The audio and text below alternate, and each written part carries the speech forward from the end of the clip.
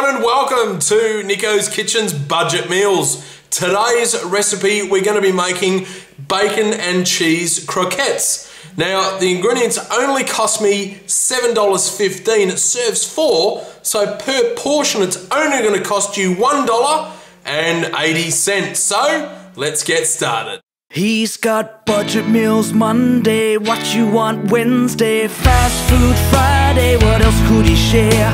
It's Nicko's Kitchen where satisfying meals are prepared.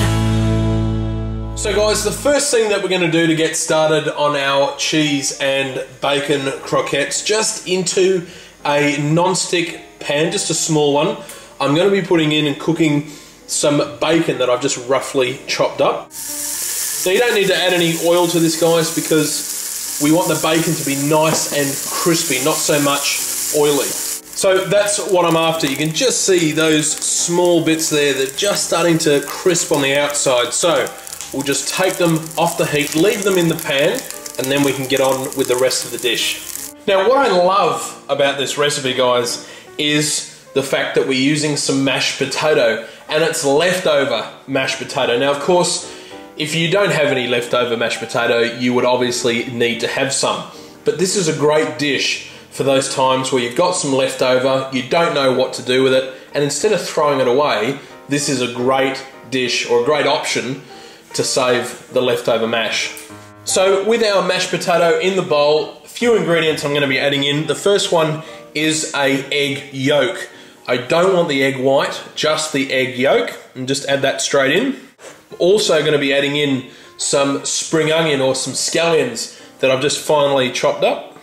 Of course, we're going to be adding in our bacon that we cooked off just before. And lastly, I'm going to be adding in just some plain flour. Now, just give that a good mix around and get all those ingredients combined together. So once we've given it a good mix through, just grab a spoon and make sure your hands are nice and clean. And what I want you to do is rub the potato mash just into balls like that. And just keep repeating that process with all the mash that you have.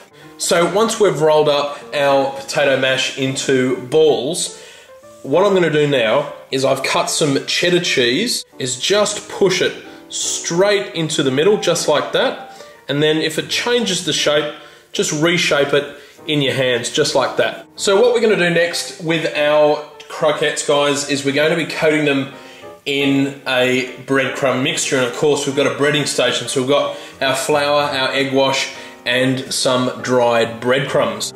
So what we want to do, just grab one of our balls, just coat it in some flour in the egg wash, and then we're going to roll it in the breadcrumbs. So that's what we're after, and just keep repeating that process. So we're going to start cooking our cheese and bacon croquettes. So just into a pan on a low to medium heat, I'm going to be adding in some olive oil, and then I'm going to be placing our balls just straight in. Now all we want to do with this, guys, is brown them on the outside.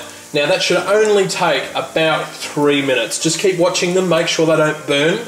So that's what we're after, guys, this beautiful nice golden brown on the outside. So this is done, turn the heat off, take them out, and then we'll plate these bad boys up. So there you have it, guys. There's my quick and easy and best of all cheap bacon and cheese croquettes, or bacon and cheese balls if you want to call them that.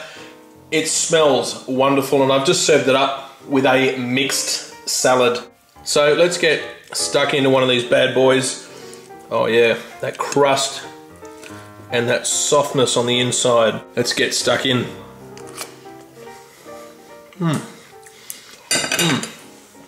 It is so tasty.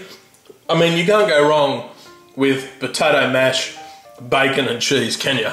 As always, the ingredients are below, so check it out. You guys take care, and I'll see you this Wednesday for What You Want Wednesday. So make sure you get your recipe requests into my Twitter or Facebook page.